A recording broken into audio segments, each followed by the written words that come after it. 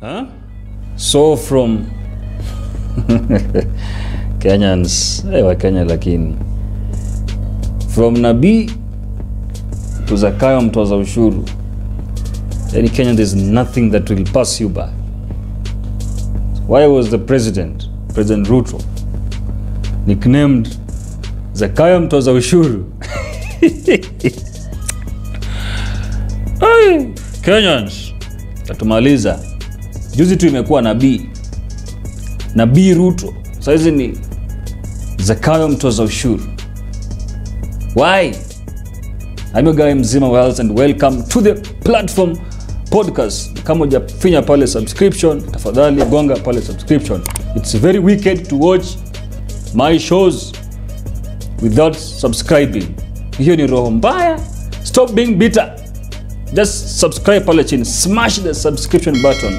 It's very wicked, it's very evil. Very evil to watch my videos without subscribing. You're enjoying the show but you don't want to subscribe. Finya pale subscription na tusonge mbele. So why have Kenyans called Prezzo Zakayo Mtoza Ushuru? I'm looking at this article here and I'll be going through it very fast. Quick fast. Haraka bin upesi. That in an effort to widen the tax base, the government is targeting all sectors and every Kenyan with a national ID so as gradually wean the country off excessive borrowing to cover the deficit in the budget. This, the president argues, will ensure the country lives within its means and reduce the debt burden. So, in reaction to proposed tax hikes, Kenyans have nicknamed their president Zakayo Mtoza Ushuru. Zacchaeus, the tax collector, ule wa Bible, a biblical character who was infamous for exploiting Jews before he met Jesus and changed his ways. According to critics, the obsession by the government to raise more money from its citizens was punitive and premature. Instead, they say the government should first address immediate problems like unemployment, which in return will add more people to the pool of taxpayers.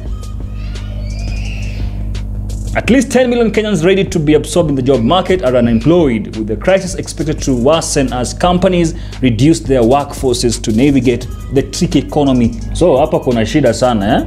So kuna Kenya hapa mbali react, anasema nini? It gets nauseating at times to hear someone who barely affords unga defending Ruto and his high taxes. Huyu anaitwa Grace Munyaka.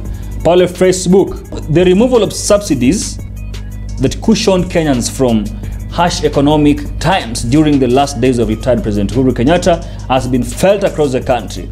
Ruto alikam akatoa hizo subsidies. He believes that the subsidies were a burden since the country was borrowing to sustain them. That's what Ruto believes. Supporters, however, think Ruto is laying the foundation for a stable economy and the current situation is just a temporary discomfort. What do you think? Is this the real Zakayo Mtoza Ushuru? Should Ruto remove the subsidies ama azirudishe? For him, or some supporters believe, is doing this to create a foundation for a stable economy. What do you think? Right now, the shilling is really going down. I think now it's selling almost at 130 shillings per dollar. Wadau, what do you think about this? Mtoza Ushuru ama tumtafutie jina lingine? Does the name fit him?